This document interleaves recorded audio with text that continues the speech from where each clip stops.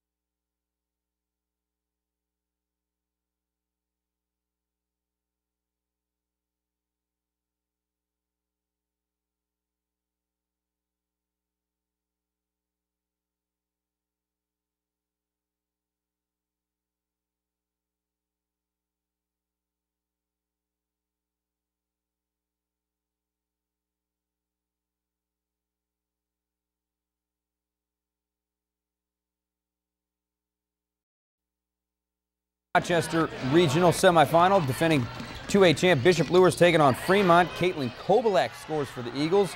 Miracle Woods cleaning up the miss on the other end for the Knights. Luers was working the offensive glass. Brooke Ridley giving the Knights the lead, but Fremont hanging around. Liz Carlson would tie the game, but eventually Luers pulls away. Allison Butler the steal, the lay-in. Knights win 59-32. Also in action today, Wabash